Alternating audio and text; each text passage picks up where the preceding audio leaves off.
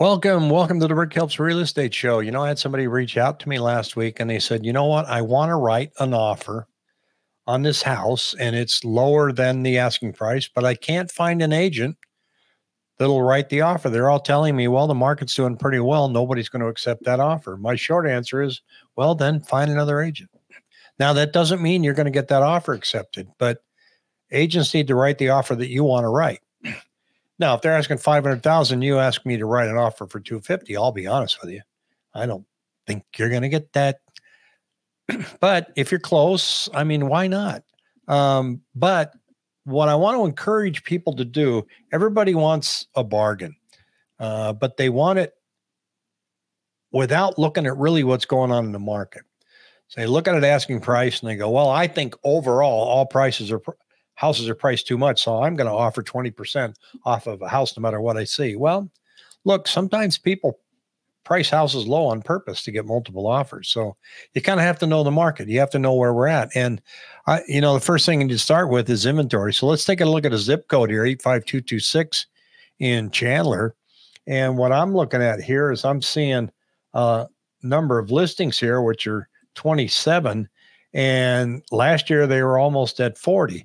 Well, right off the bat, in this zip code that there's fewer homes for sale today than there was last year. Okay, so what happened last year? Well, January was kind of slow last year. Okay, but I have fewer listings this year, so I don't really see people in a bind where they have to lower their prices. But let me take a look at what's actually out there.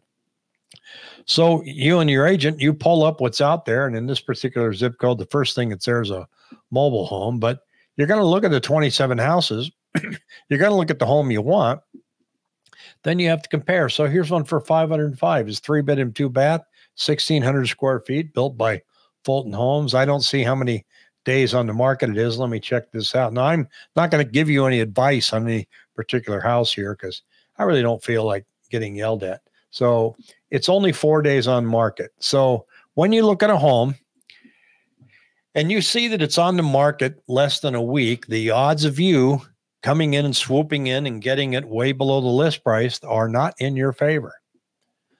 May the odds always be in your favor. They're not the first week. If you listed your home and it's only been on the market for a few days, somebody offers you below list, that's the first thing that comes out of your mouth. Well, we'll kind of hang on to the offer, but to be honest with you, we've got people coming to look at it. It's only been on the market less than a week.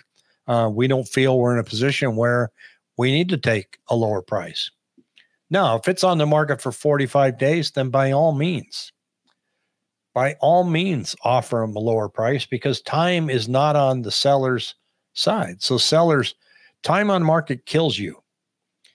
And buyers are sophisticated. They have access to data now. They can see it. They understand it. What a lot of buyers don't see and a lot of sellers don't see is they don't really drill in to see what's really going on overall in the market.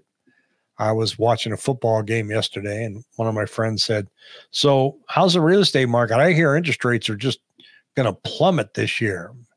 And I thought, well, we don't know.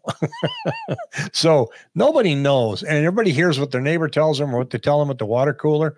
But you need to have your own information. So you need to look at the house. You need to compare it to other homes of the same size. Does it have a pool? What's the flooring like? What's the kitchen like? What are the fixtures? How old is the roof?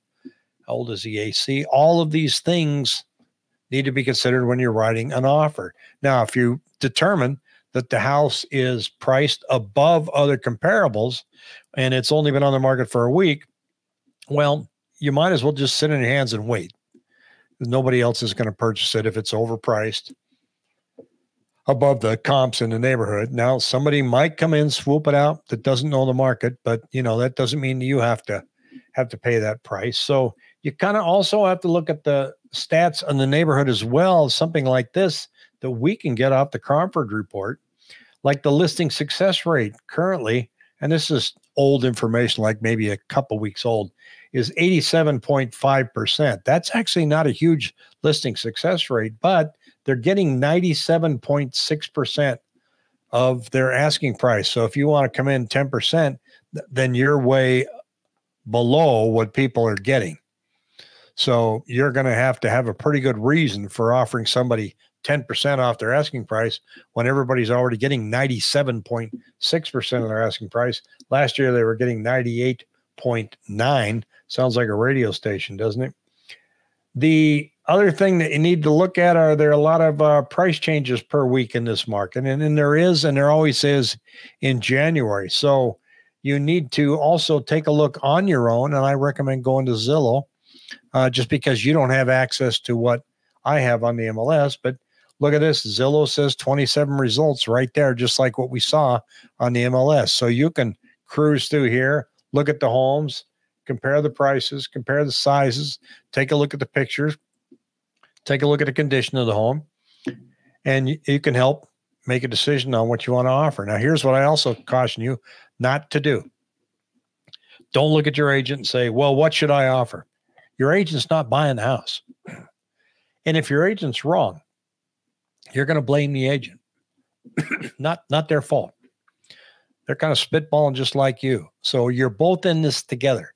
It's the agent's job to facilitate the transaction and manage you through the minefield of regulations when it comes to buying a home. It's not the agent's job to tell you what price you should offer. You're the one writing the check.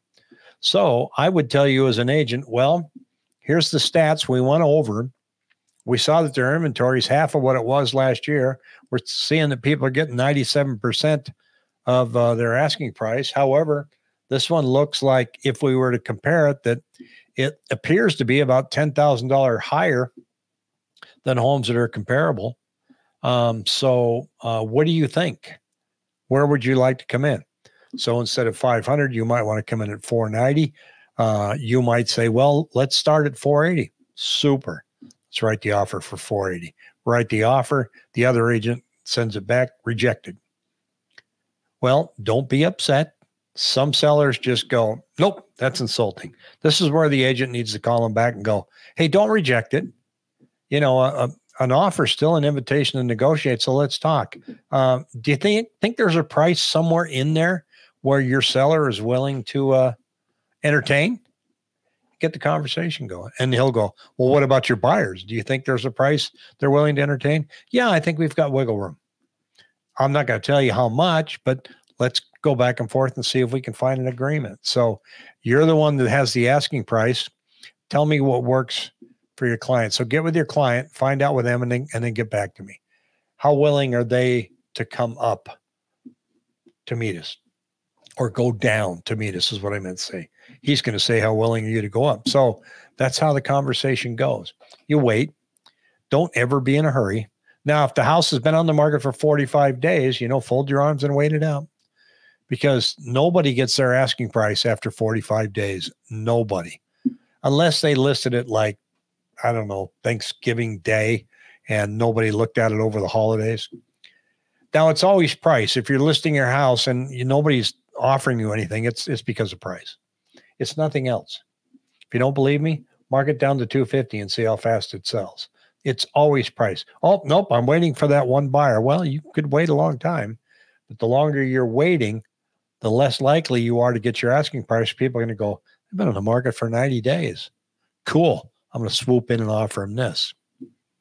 You set the price.